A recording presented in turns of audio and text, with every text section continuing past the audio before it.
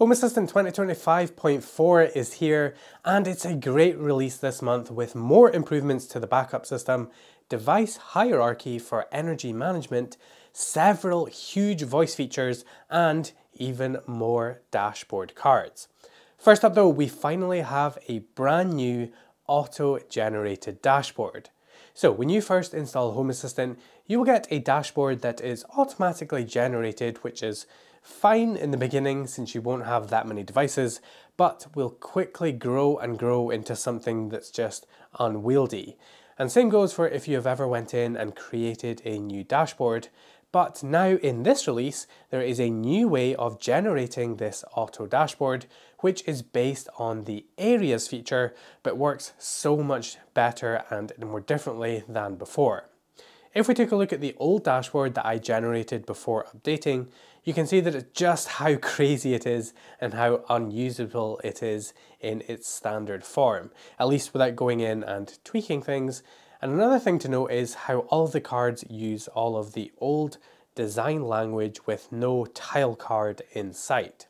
However, if you go over to settings and then dashboards and add a new dashboard, you can see the areas dashboard down at the bottom, which is experimental in this release. But if you select that, you can see just how much of a positive difference there is with this new generation method, even when using the exact same Home Assistant system. It will generate a brand new dashboard based on areas, of course, and using all tile cards, which are the much more modern cards in Home Assistant. You'll see it will even generate subviews for you on each heading that you can click into to see more of the entities in that room, and it further splits them up inside of the room on a category basis, which is really cool.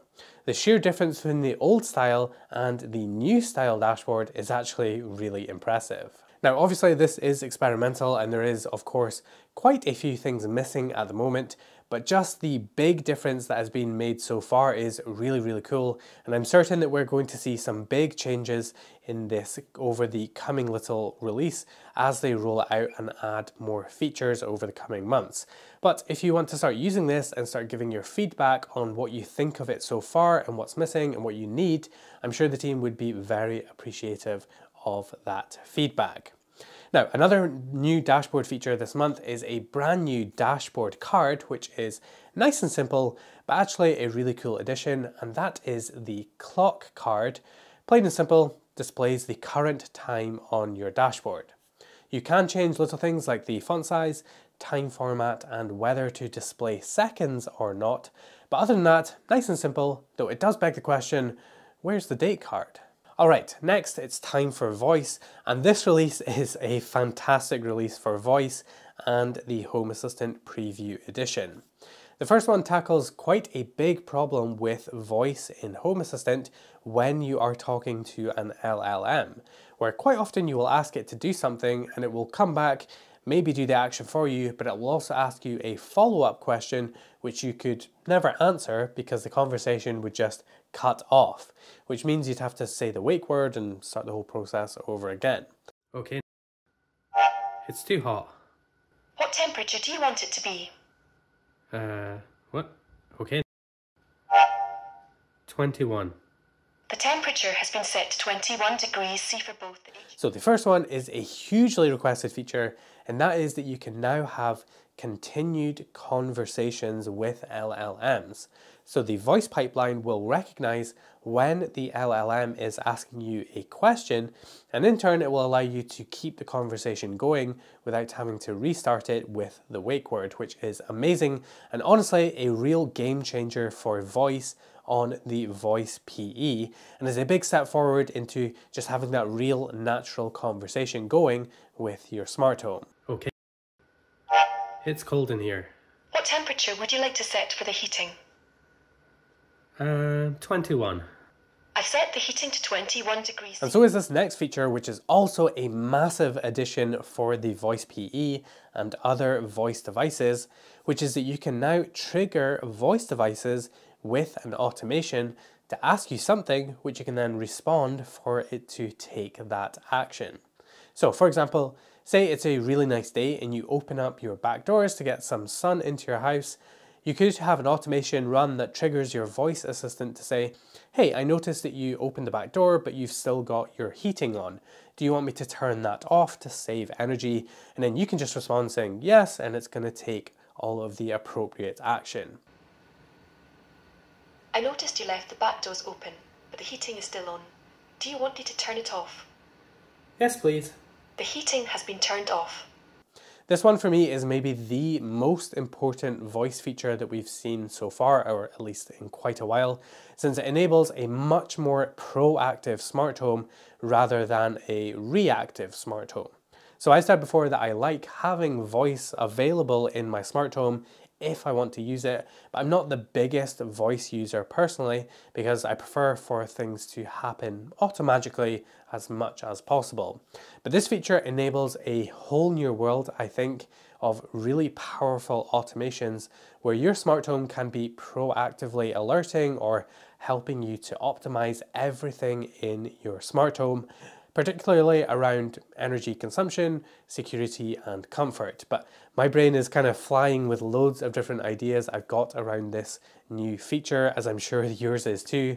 In fact, actually, feel free to drop your best suggestions for how to use this feature down in the comments and what you're going to use it for. I think there'll be some really great discussion there. Next for voice, there is also the addition of a pre-announced sound with voice, which lets you play a little sound before the voice comes through. Instead of just like sitting there chilling on your phone, scrolling or whatever, and suddenly you're blasted with a voice telling you someone's at the front door. So it's just a little pre-warning sound before the actual voice comes through, which is a nice little touch if you want to use that feature. Finally, for voice, that's right, we aren't done yet. There's now a new improved wizard for setting up voice in Home Assistant, which has been redesigned to show you how to make the right choice and show you what performance is going to look like on your system and how supported your language is, which is a really nice little improvement to the user experience if you're setting things up for the first time. Nice. Another really cool improvement to the user experience also comes when you are setting up Home Assistant for the first time, which now gives you the option to restore your backup from Home Assistant Cloud, which is awesome. No longer will you need to set things up in Home Assistant fully and then log in and then restore that backup. You can just do it straight from the welcome screen now, which is going to save a whole heap of hassle, and it really improves the user experience. Next up is a really cool one for the energy dashboard, and that is that you can now link energy devices to a parent device to create a hierarchy. So for example, if you monitor an energy circuit with, say, a CT clamp, but you also monitor an individual device that is also on that circuit, you can now link those together, which is really cool. Unfortunately, I don't have a great way to show you this on my system at the moment, but I can see that this would be really useful for those of you with kind of full energy setups. So now you can go in and do that if you want to make use of that feature. Finally, for the big stuff, the OpenAI integration can now be allowed to search the web if you allow it to under the OpenAI settings. And there's also a brand new service which can allow you to generate content, which looks like you can now use it to upload a file to and then use that file to generate content, either by describing what it sees, for example, or other use cases. Cool. As for little things this release, firstly, there have been huge improvements once again to the already big improvements made in the last release to the Smart Things integration, which will make a whole bunch of you really happy. There's a bunch of really cool template functions that you can now use to make your templates really, really awesome and take them even further. And the light and switch template helper entities have now been moved into the UI. The Real-Link integration adds a bunch of new smart sensors, firmware for the Zigbee coordinator in the Home Assistant Yellow, and the ZBT1 can now be updated from the update section inside of Home Assistant. And finally, the OneDrive integration has a new action that allows you to upload files from Home Assistant straight to your OneDrive.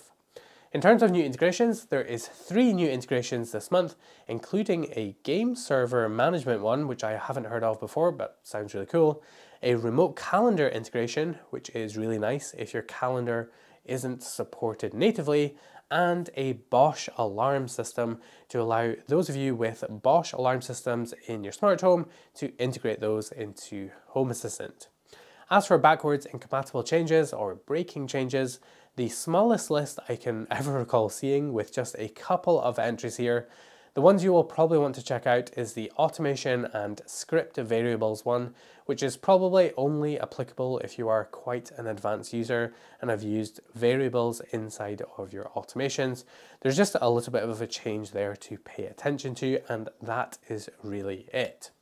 A really great release this month. I can't believe they just dropped 2 of the biggest voice features into this release out of the blue. Really stoked on those, as I'm sure you are too. The auto-generated dashboard one is also a huge improvement if you are a new user, so definitely check that out. Other than that, thank you so much for watching. Drop this video a like and get subscribed, and I will see you in the next video.